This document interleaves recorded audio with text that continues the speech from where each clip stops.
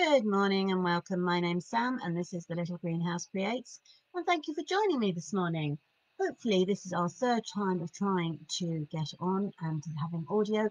You can all hear me, otherwise this video is not going to work.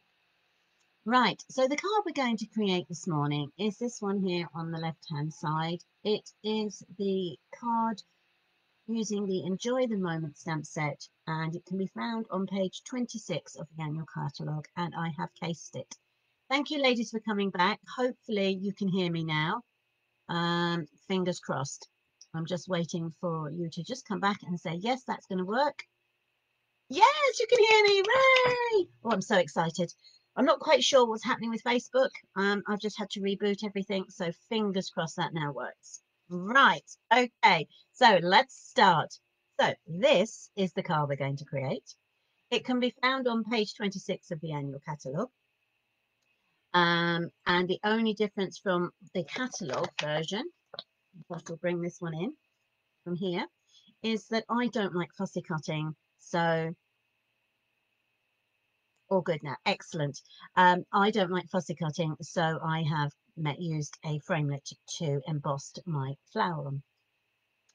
So that's the only difference. So let me bring in the sizes that we've got. Okay, so this is a piece of cardstock. It's in So Saffron and it measures 8 inches by 5 3/4, and I have scored it at 4 and burnished. I have then also got a piece of designer series paper. I've got the measurements here basically because this is a different size to what I would normally use. So the designer series paper is, excuse me, 5 3/4 by 3 1/2. And then I have a layering white piece, okay, which will sit on the card like this. And that's 3 inches by 5 3/4. And as usual, most of the work is carried out on this. And I have then a piece of card which I've used, sorry, I've cut out using the stitched rectangular framelits for doing the flower on. Okay, so let's work on this bit first. So let's take this apart, move them away. So, oh, excuse me. What I'm going to do is I'm going to tear this top layer off. I'm going to fold it over like so. And then I'm just going to take off a strip like this. Oh dear, I do apologise. I'm then going to cut it raggedly with my fingers, going down there like this, and just creating a wavy line, okay? We'll use those in a second. Now, on the reverse of this, I'm going to use my Stampin' seal, and I'm just going to put a tiny bit there and a tiny bit there. Now, so that it doesn't stick fully, I'm just going to dab it with my finger to take majority of the stickiness away. And then I'm going to turn it over and I'm going to rest it on my grid paper, and that should hold it in place. Then I'm going to take my first piece of broken edge and I'm going to place it on my cardstock. And I'm going to hold it down with a bit of washi tape. Now, you could just use normal sellotape if you preferred. This is what I have at hand. So that's going to hold that piece there. Then I'm going to bring this piece. I'm going to do exactly the same. And I'm going to put that in position like so. And again, I'm going to hold it with my washi tape. I'm just going to put a tiny bit across there and now this now gives us the perfect platform for creating our banner, which is 2 seconds, is this section here that we're going to create. Okay, so I've got 2 colours and I've got So Saffron and Pear Pizzazz. Now normally when you blend onto the paper with inks, you would work in a motion like so. But for this one, it's actually working in spots. So let me show you what I mean. So I'm going to start with the So Saffron. Open my pad. Put some ink on. That's perfect. And then what I'm going to do is I'm just going to hold it down firmly, and I'm just going to add a bit there. And maybe add some there. And then probably, well, it would make sense to add the rest here, wouldn't it, really? Okay, so we've got the 3 dots. And then what I'm going to do is I'm going to bring the green in, which in this case I'm using Pear Pizzazz.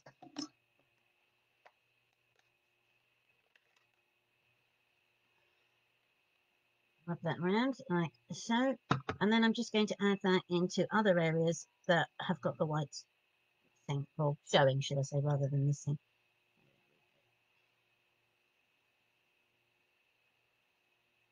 So I'm just blending the colours in.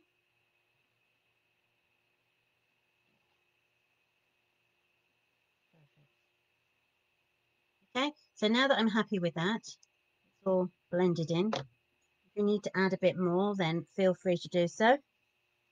And just bring it into the colours that you're happy with. So that's that. Now, that's the 2 colours I have blended with, but I'm actually bringing in a darker colour, the Evening Evergreen, to actually stamp on the paper. Okay, so in this case, I am using the 3 of the stamps. So let me just show you. This is the stamp set. So today I'm using this long piece here, but I'm also going to use these 2 and this little one here. So obviously you could use whichever you preferred. And I'm going to start with the slightly larger of the 3.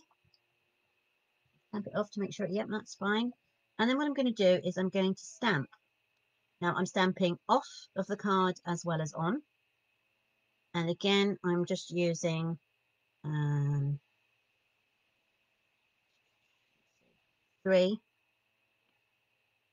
of the layers. This one, okay. So that's that one completed. We can put that one aside. Then we can bring in the slightly smaller one.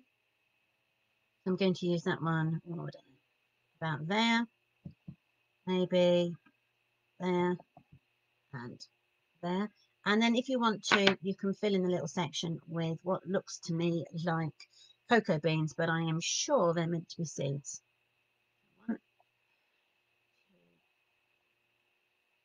One,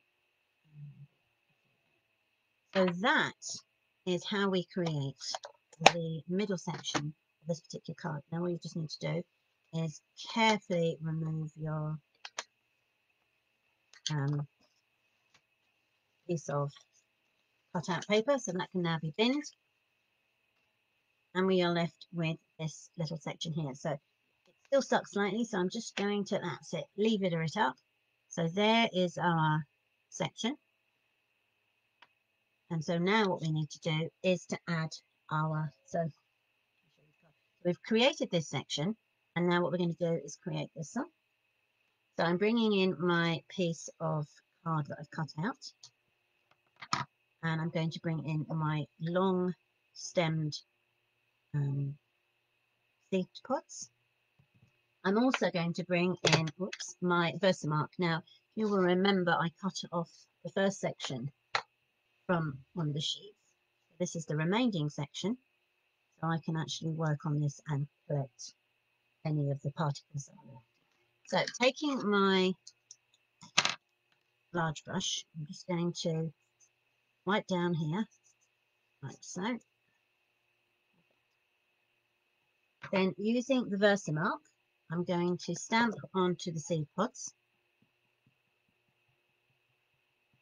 Perfect. Turn it over, and that can go.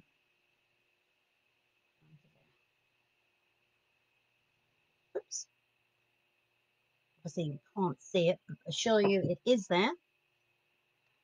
And then using, this time I've got the gold embossing powder. And I'm just going to sprinkle that over the top of my stamped image. And then I'm just going to do that. Now, as you can see, there's a mist a bit here, so I'm just going to go in, go over, and as you can see, it has taken up the spot.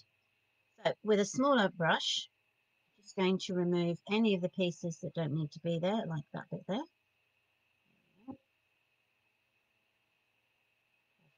Now, before I start heating that up, I'm just going to return the remainder of the powder to the pot. Bend that like so, and it will go down like that. I do apologise for my dog. There's obviously builders walking past the house again. Put that over there. It's going to be one of those very eventful Monday mornings. I've got that feeling. Okay, so that's that. We can put that aside for a second. And then we can now bring in our heat. Let's try that again. We can bring in our heat tool. Okay, so you might just want to step away or turn off your mic stand slightly while I heat this up. It takes a couple of seconds to heat up, and then I shall work from the bottom of the image up to the image until the colour has changed.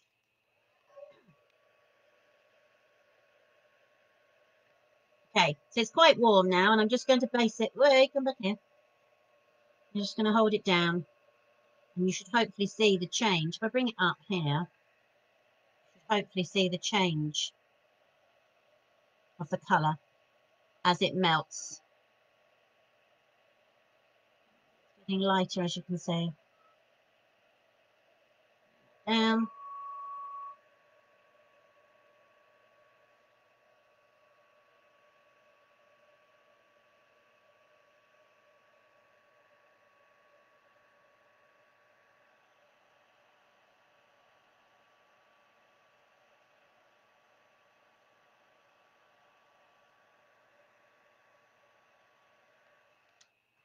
There we go, and hopefully you can see that it has changed.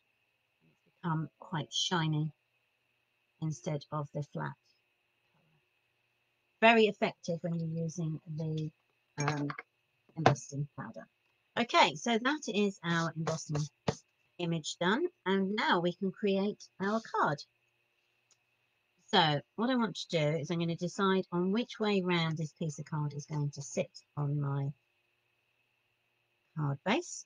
So I think I quite like it like so. I've got the sentiment, sorry, a little note, and I think I'm going to pop it just there, but I'm just going to make sure where that's going to sit. It might actually be better on the bottom right, so let's do that first. So again, I'm going to use the Evening Evergreen.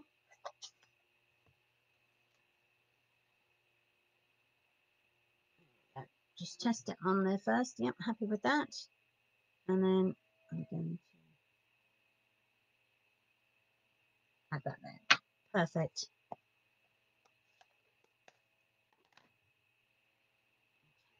give that a little waft for a second for it to dry. In fact, what I will do is I will attach this to the base card while we wait. Again, I'm going to use the Stampin' Seal, and I'm just going to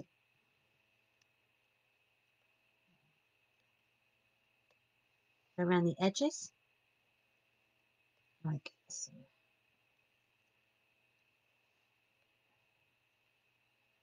Aha! Now that one's run out, so bear with me, and I will show you how to replace that. So what I've got here is a replacement, which I can open up.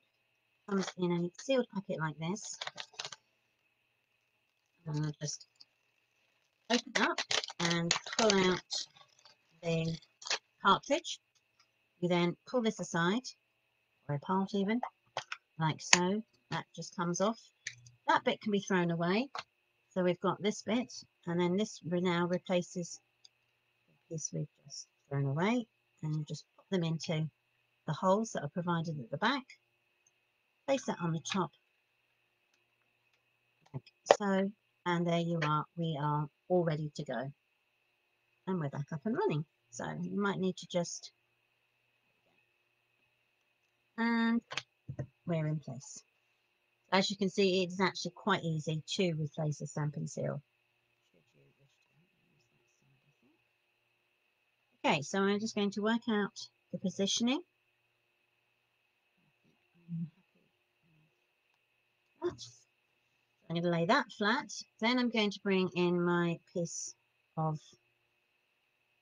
blended card, and that again will be stuck down again with the Stampin' Seal. There, and you just go over the piece that you had already stuck down, because obviously most of the sticky will now have left. And that sits up there like so, allowing you to have this layer top and bottom. So the only other thing to add now is our picture, and I will use my dimensionals for that, which are here, and I'm just going to put 1, 2, and on this occasion, because it's been heated, it's slightly bending, I will put 1 in the middle. Take off the backings. Okay. And then we can adhere this to our card base. Work out where we want it to go. Leave a slight edge here, and then we can pop it into place like that. Now, if you wanted to, you can add a piece of ribbon or thread. I have, which is what shows you in the picture that it has. This thread is actually quite thin, so what I'm going to do is I'm going to double it up. I'm going to cut it. So, and then I shall make my bow.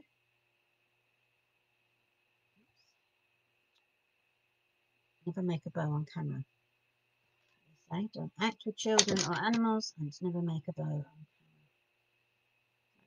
That's the first section. Wrap that round, put it through. Now we've got the bow.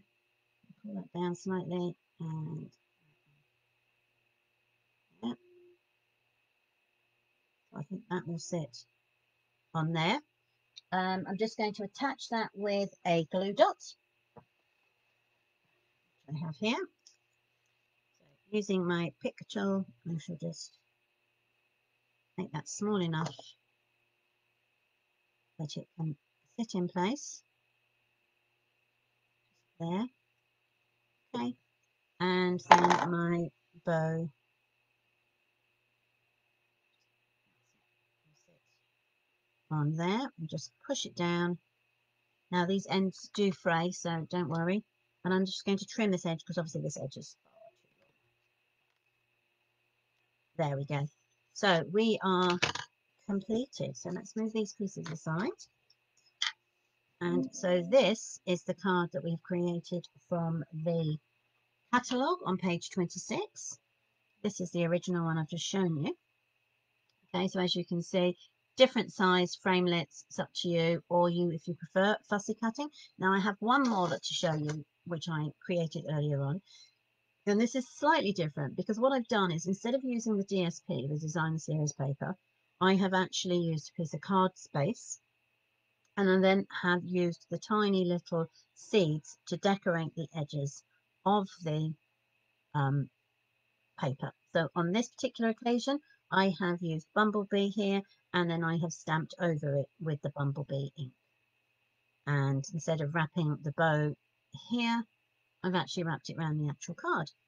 So there you go. We have 3 cards created from the image that was shown on page 26 of the annual catalogue. So thank you ever so much for staying with me, even though we did have a few hiccups in the beginning. It was lovely to have you here. I am back tomorrow for a Technique Tuesday, even if we've not had enough techniques here today. I am back at 10 a.m. So please do join me if you're free. It would be lovely to have you here. Whatever you do today, stay safe and enjoy crafting. Lots of love. Bye.